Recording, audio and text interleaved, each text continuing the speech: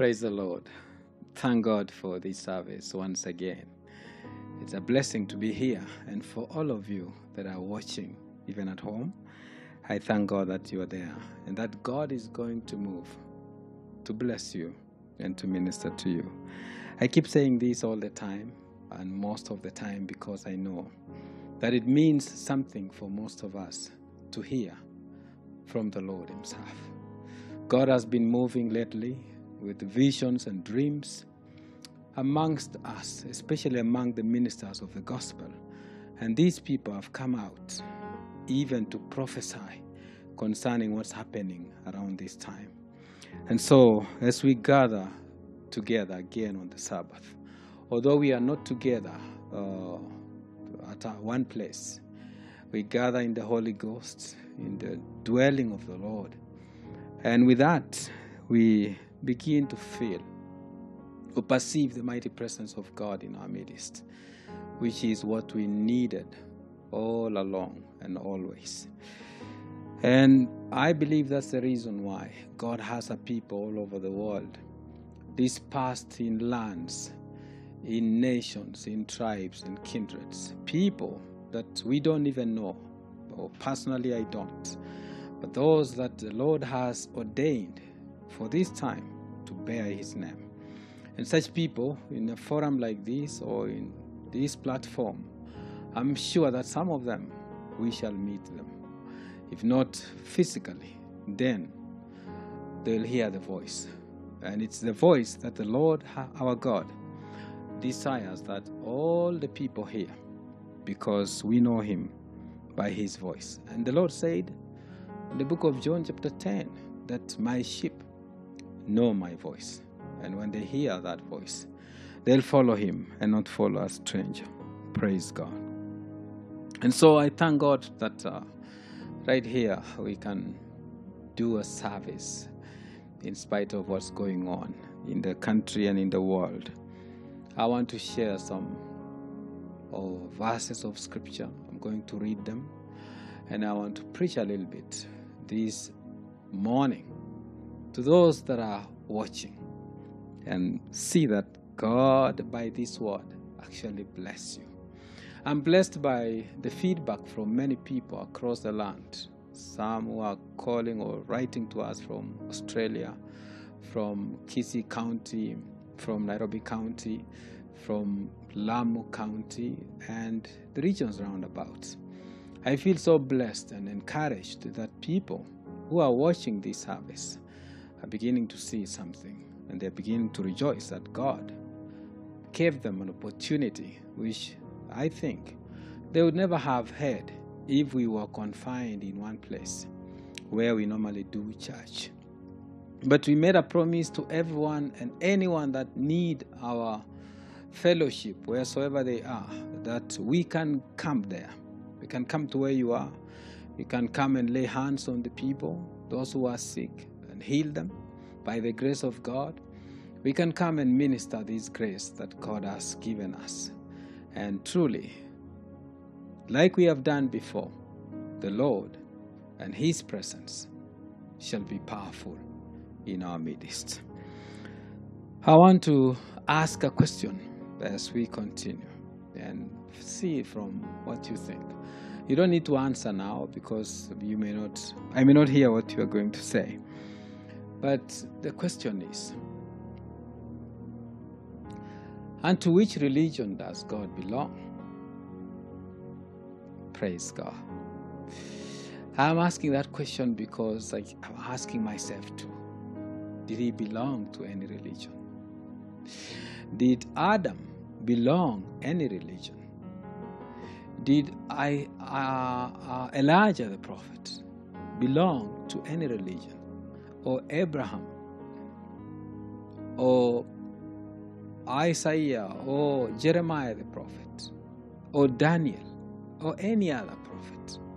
Did Jesus Christ Himself belong to any religion? What about the apostles who came after Him? Those questions, or that question, is critical, especially this time. Because we are living in a time when across the world, we got about 4,000 religions. In this country alone, they speak about 1,500 or 2,000 denominations, maybe not religions. And with that, you wonder how and what the hell is all this? Is there something wrong with people? Or there is something wrong with the Bible that we read, so that out of the scriptures that we have, or that we read, many, many denominations come out of them? Is there something that we don't know?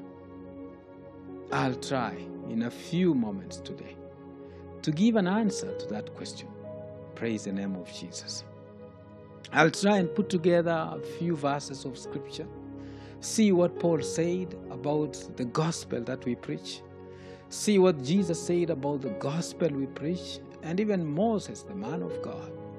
We read in the Bible that Abraham found something. And what I know about him is that he found faith. And it was a faith which was once delivered unto the saints. It was the only faith that we should have. It was the only one that if all the people had across the world, we would not have any religion or any denomination across the land. Praise the name of Jesus. And so, let me read from 2 Chronicles chapter 15. And the Spirit of God came upon Azariah, the son of Oded.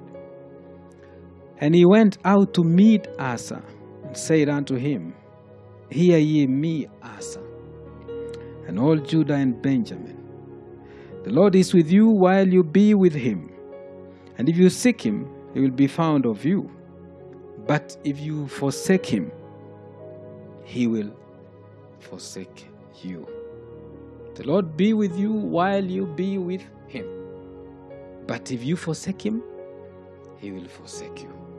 Praise God. Strong word, this one. And now for a long season, in verse 3, the scripture says Israel has been without the true God, and without a teaching priest, and without law. Praise God. So if I start from the bottom, we are living in a world today that say there is no need for the law of God. Actually, the major denominations in the land content when you tell them about the law and the commandments of God. And yet the Bible says that if you say you know God and you keep not his commandments, you are a liar, and the truth is not in you. So the scripture says Israel had no teaching priest, they didn't have the true God, and they were without law, lawless. Paul the apostle said, without the law, I would not have known what sin is. And if God is going to judge the world because of transgressions and iniquity and sin, the only basis he would have on the day of judgment is actually the truth that is in the scriptures. Praise the Lord. And so to say or to read that they were without the true God, it means they didn't have the God of this Bible. Because Jesus said, the word is truth. And so they didn't have this word in their mouths. They didn't even have it in their heart. And it was not abiding even in their mind. It was a terrible time, if I may say, because to think that a nation of God had no God, a people that were crowned with the glory of heaven, a people that were chosen from the beginning of God to conquer lands, to inherit promises, to rule and reign with the mighty King of glory, the God of majesty, a people that were blessed in among the nations. To think that they were without God is actually incomprehensible, if not unfathomable. It is something that many people deny if they were told they were without God. Praise the name of Jesus. Hallelujah. But you see, we read in Amos chapter 8 verse 11, where God said, "Behold, the days come, says the Lord God, that I will send a famine in the land, not a famine of bread or a thirst for water, but a famine of hearing the words of God." Praise the Lord. And I think that is what was happening to Israel at that time. It's not like God has left himself without a witness. The Bible says in all generations, he has risen up early to send prophets to the people. His voice has never been void in the land. The Lord has never failed. He has never left his work of saving grace. He has always stretched out his hand towards man, peradventure he might be saved. In fact, the only problem with man is what Jesus said. Man's ears have waxed gross, and the heart has been blinded so that it cannot hear the word of God. But the voice of the Lord has always been there, and God would come in the night hours with his word and put it in the ear of a man, giving him instructions about tomorrow, about the next thing to do, about the happenings of the moment.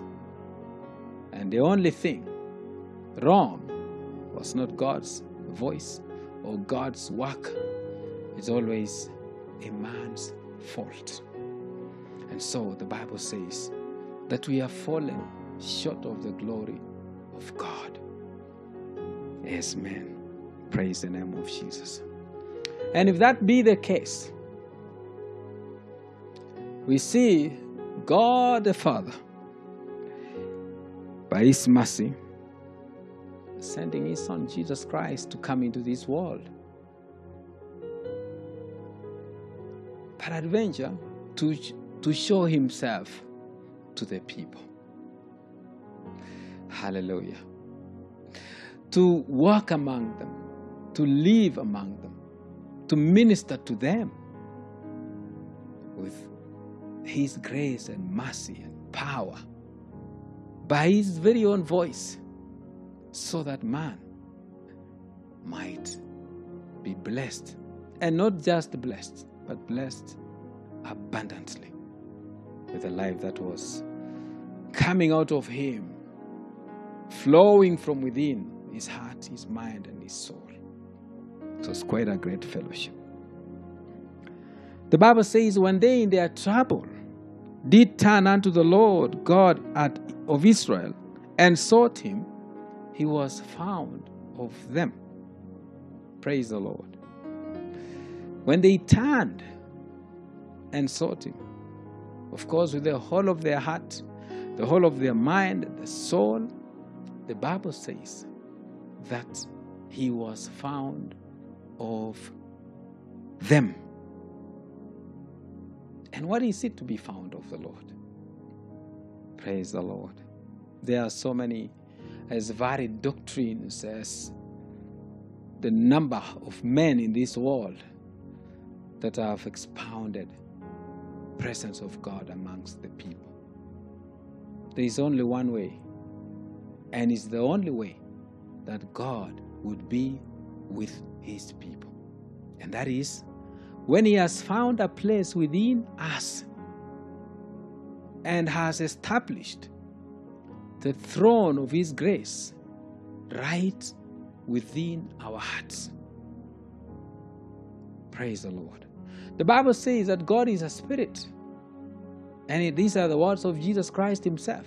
And they that worship Him must worship Him in spirit and in truth.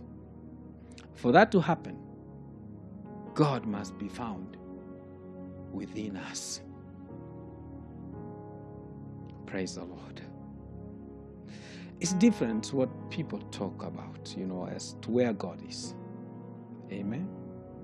If you would ask many people, they will tell you somewhere above in heaven, God dwells. Amen. And with that, you don't know what they mean when they say God is with them. Praise God. We teach differently. The message of Paul was that it pleased the Father to reveal His Son in him. And he said when Christ was revealed in him, immediately he began to preach Christ and Him crucified. Praise the Lord. He got a revelation. That means something got into him which he didn't have before. And that's the reason he didn't know Him. He was walking in darkness for so long. The reason he persecuted the church, like most people would in this generation, because they don't really know what it means to be with God. Amen. Oh, praise the name of Jesus. I find religions of this world or denominations as some kind of superstitions or houses of superstition. I read about Paul the Apostle. He said, God don't dwell in temples made with the hands of men. And the religion of man or religions of men are actually the temples made with the hands of men. If you read in the book of Acts chapter 17, you will see Paul walk into towns and villages and places where he was preaching the gospel until he came to Mars Hill at Athens. And he saw something that excited him somehow. He said he saw a writing, some inscription to the unknown God. He said, whom you ignorantly worship. And he told the people who were really devoted, they were devoted to those kind of worship, that God dwelled not in temples made with the hands of men. Praise God. Praise the Lord. And religions are temples made with the hands of men. Nothing more, nothing less. What makes a man a Baptist or a charismatic or Pentecostal or a Catholic or a Jehovah, whatever it is, name them, is nothing but the works of a man. Amen. And man can do anything.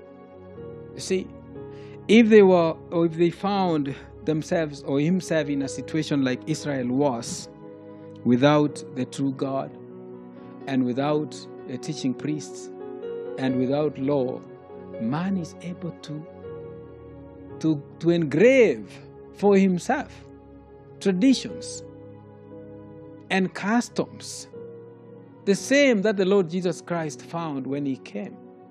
And He told the Pharisees and the Sadducees, by your traditions, you make the word of God of none effect. And with those traditions and their customs, they actually rejected the grace of God and the Lord Himself that had come for His people. Praise the name of Jesus. And people in this world, they can die for their religions. They can defend that religion until They defend it with their own blood. That is superstitious. That is a devotion not unto God, but a devotion unto a graven image. Because for each religious organization, they have actually designed something or graven in their own mind what a Catholic should look like, or a Baptist, or a Lutheran, or an Anglican, whatever it is, so that they don't see from the Bible what the image and the likeness and the stature of Christ means. Praise the Lord. Moses, the man of God, dissuaded Israel, telling them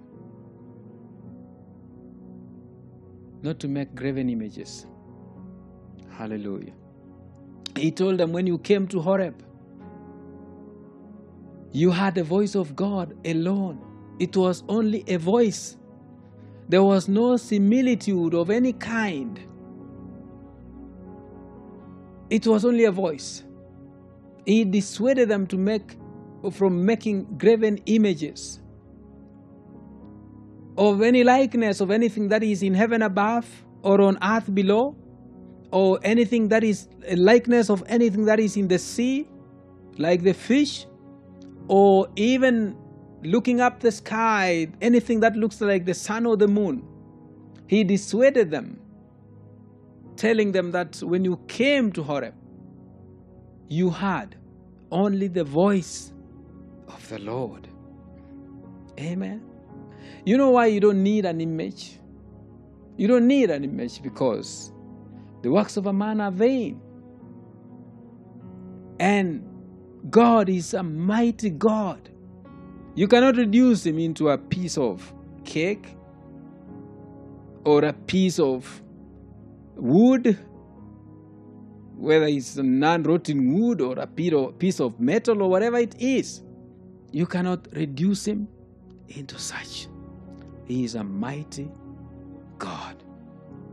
And his majesty reigns across nations, across time, across the world. His Bible says he is omnipresent, omnipotent. He is a mighty God. And all nations of the earth are as a bucket unto him, if you ask Isaiah the prophet. So that you cannot make him look so small. Praise God. Or belittle him. That is shameful. If you are to carry a small image in your hand representing God, or on your neck representing the Lord God Almighty in heaven, something that can't hear, can't talk, can't perceive, an image of wood or whatever it is a disgrace even to you, because when you pray, that God cannot hear you. See, I desire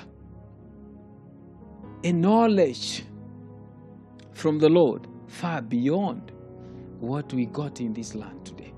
You see, when the man found out that God was not with him, and there was no teaching priest, but not that he was not there, he just didn't want, or he didn't know who it was, because God's prophets are there, God's apostles are there. The voice of the Lord is still present even up to this moment. But you see, when man failed to hear or to know that voice, he made for himself preachers. Amen. Programmed, because they have to go to schools of men. They have to be trained to be a Baptist preacher, or a Pentecostal preacher, or a Catholic preacher. He has to be molded in a certain way that seemeth right. Like the Bible says, there is a way that seemeth right unto a man, but the end thereof is death. It's got to be, they have to mold something to make up for the missing God with them and the missing priest. And then they also come up with their own constitutions rules and regulations and laws, even going against the scriptures of the Bible.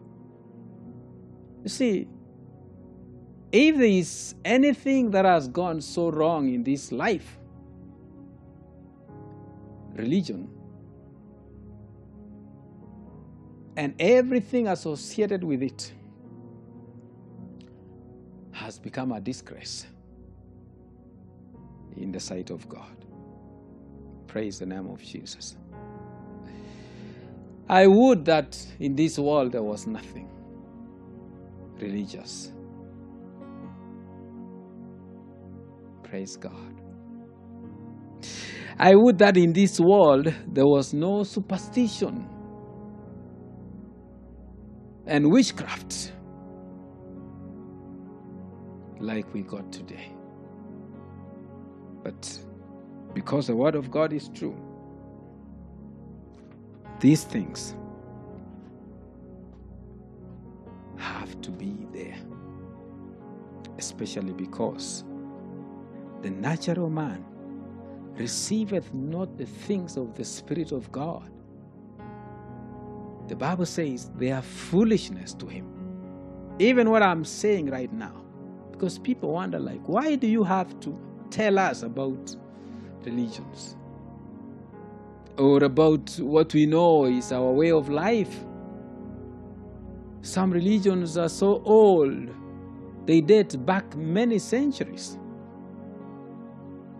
And there are many people that have come to believe somehow that even the Catholic Church was the church left by the Lord Jesus Christ, which is false. Praise God. When I read the Bible, Peter, James, and John, the apostles of Jesus Christ, they had nothing at all that we have of the doctrine of the Catholic Church. They didn't have any graven images with them, whether in the temple or on their necks or in their houses. They didn't have such things. Praise the Lord. They didn't have the Christmas holidays that we are given by the Catholic Church. They didn't have the Easter holidays and the Easter bunnies and the Easter eggs and the Halloweens and all kind of religious holidays that we have today. Peter and John didn't have such. They didn't have the Trinity doctrine that we hear about across the land today. They didn't have powerless sermons. These are people that had the power to heal the sick, to cast out devils, and even to raise the dead. Where is the power of God here? People should admit that what we got is not what the prophets had, what the apostles had, what Jesus had when he was here upon this world. And with that, if we can only ask ourselves that question, why the disconnect? Then perhaps we would come to this point or this knowledge that perhaps what we got is not what they had. Amen.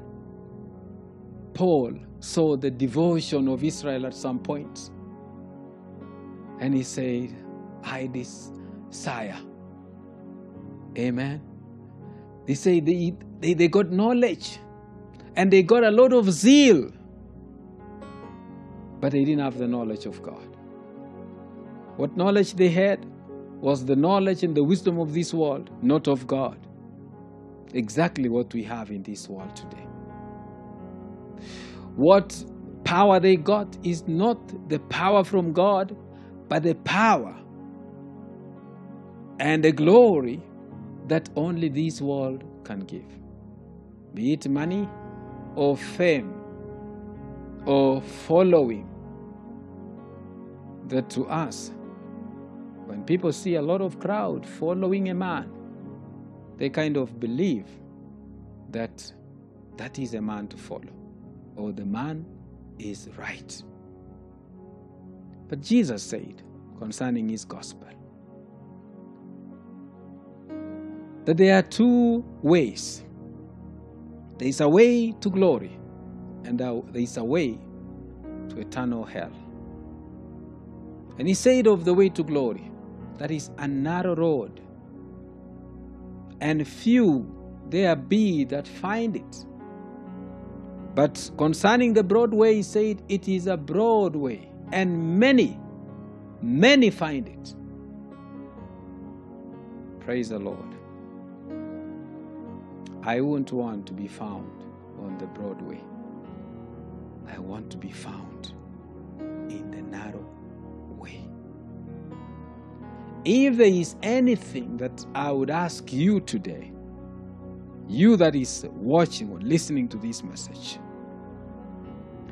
especially in this generation that we are in, there is a call of God, a voice that is ringing and sounding out so strongly to all those that belong to God. Given that there are people in this world that will never be saved anyway. Amen. God is not going to save everyone. Then he would not have any need to preach or to send ministers to preach the gospel. The Bible says, he that believes and is baptized shall be saved, but he that believes not shall be damned. And I know that God is not going to save everyone. Otherwise, he wouldn't have created hell and heaven. Praise the Lord. Because hell is for the disobedient. Heaven is for the obedient. Hell is supposed to be for the devil and his angels only. But you know what? The devil has children, and he will have them with him in hell. If there is anything God wants you and me to do today, it's actually to come out. Not just from the world, because most people have come out of the world anyway. Amen? But when they came out of the world, like they came out of Egypt, they got into some religious houses or houses of superstition. They got into a wilderness of some point, of some place. Praise God. What is happening in the religious church system today is as what was happening in the wilderness after the people, the children of Israel, came out into the wilderness. There were murmurings, they were complaining, they were gluttonous, they were disobedient, they were making graven images, they were doing everything that was wrong against God, so that God, instead of getting them to the promised land within 40 days, took them 40 good years to get to the promised land. Amen. So we find our people in the denominations that are crying day and night and praying, where is the Lord God? Where is God? Where is my help? Where is my redemption? Where is my healing? We got a lot of people that are praying day and night, and nothing seems to happen because they have not moved into the promised land. Praise the Lord. God is moving on them sometime and giving them the natural bread, maybe. And many people that have it in abundance confuse God's blessings with the natural bread. And because they eat so well at home, they begin to say, we are so blessed. And those who are not eating any meal in a day, the poor, the vagabond of society, they are told you are not the ones who are blessed. And the religious preachers use this favor on them, albeit some of them steal from the poor, to persuade people to fill up their churches, telling them that once you come here, you are going to be blessed, and you are going to have food in the house, or blah blah, how clothes to wear, and all sorts of things.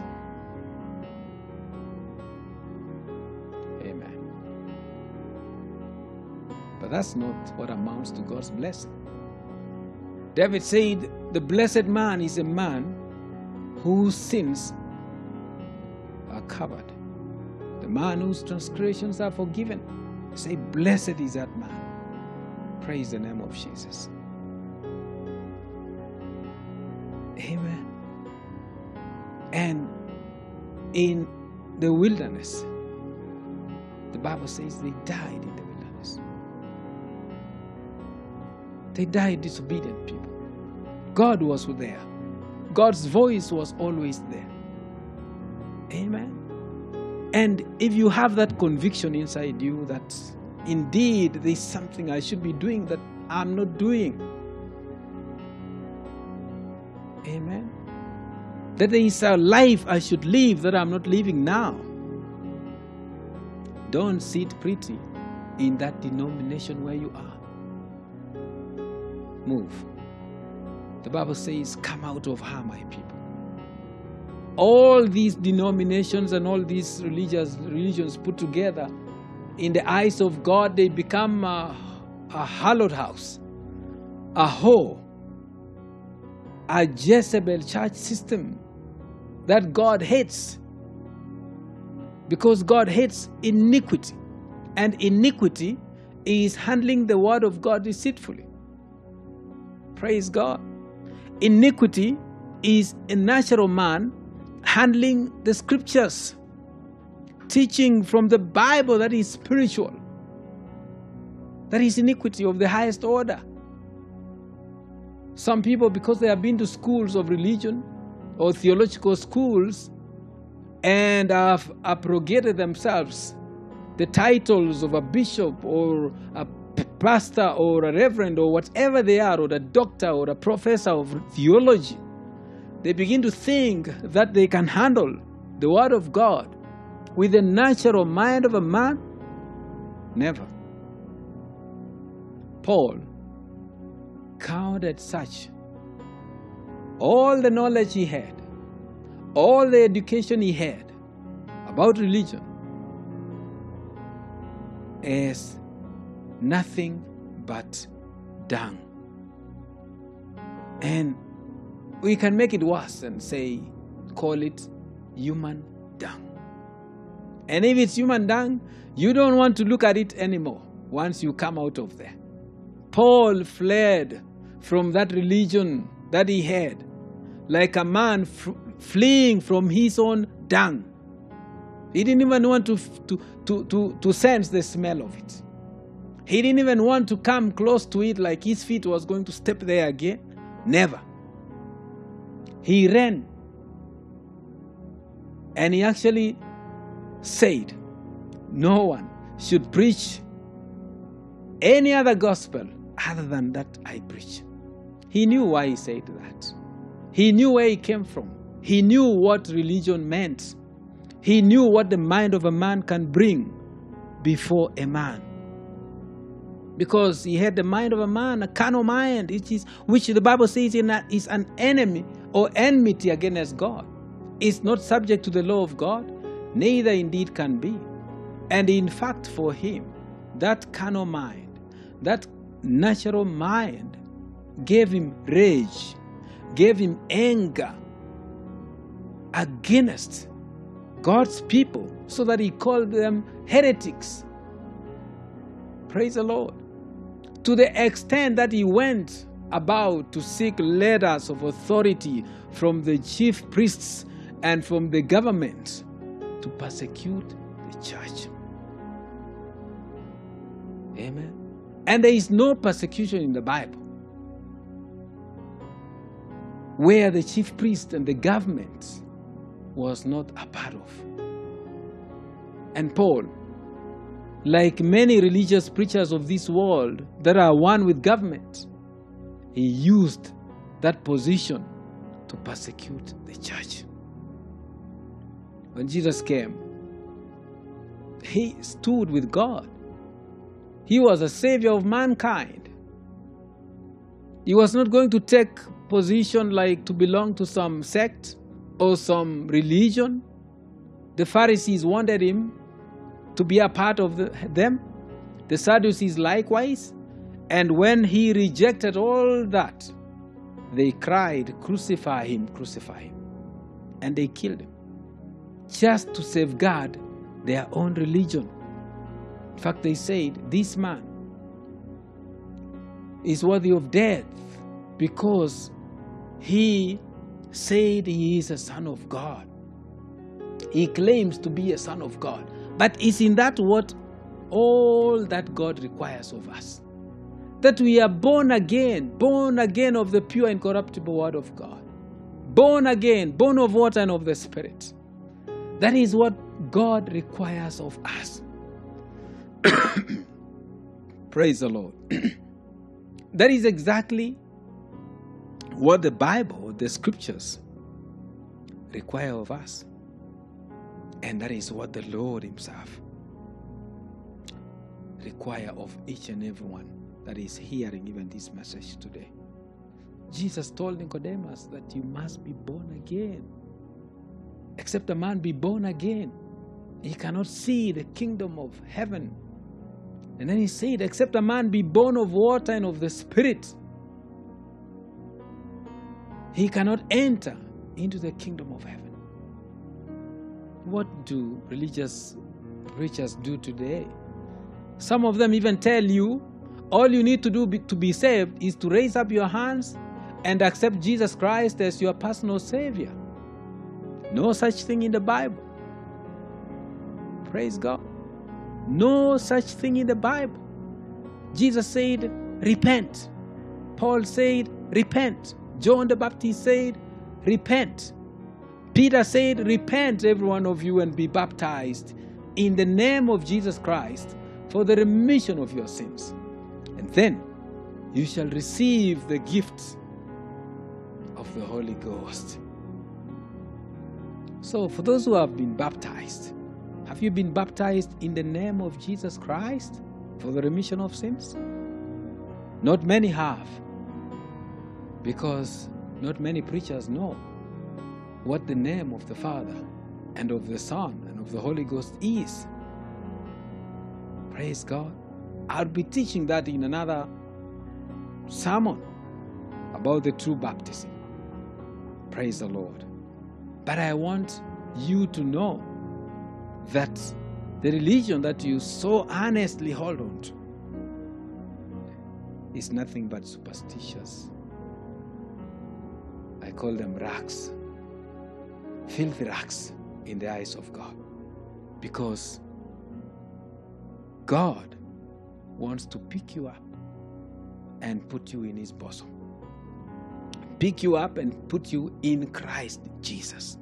And once you are in Christ Jesus, the Bible even says in Christ there is no Greek, there is no barbarian, there is no Jew. I mean, we could say there is no Catholic, there is no Baptist, there is no Pentecostal or Charismatic or whatever it is. In Christ Jesus. In Christ Jesus, the Bible says there is no male or female. We all become sons of God because we are born of one Spirit, one doctrine, and one baptism. And so, we are of one Lord, one God, which is the true God who is the Father of us all. The only way humanity can come together to be of the same mind and soul and spirit and body is if they believe the truth of the Bible, this word of God, and the message of Jesus Christ, of being born again. John cried and said, behold the Lamb of God that taketh away the sin of the world. No religion takes away sin. Only the blood of Jesus Christ. That's the one that takes away sin. So if you were to fight for something, fight for the blood of Jesus. Plead for the blood of Jesus Christ.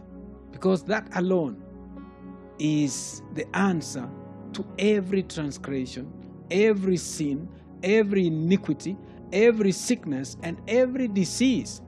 Is the answer to the troubles that we have in the land today. Even to the famines and the wars and the tribulations and the pestilences and all these things that we see in our generation. The blood of Jesus Christ once sprinkled upon us, will deliver us from all things that are happening. And the things that are happening is what I call the wrath of God. Praise the name of Jesus. And the Lord says, I'm going to deliver you from the wrath of God. Amen. Praise the Lord. If you can do anything today, plead the blood of Jesus Christ. Forget your religion. Lay aside any doctrine that you have. Seek only that the Lord has commanded you in the Bible. Because the Bible says the whole duty of man is to love God and to keep his commandments. To God be the glory in Jesus' name. Amen. God bless you. Praise the Lord.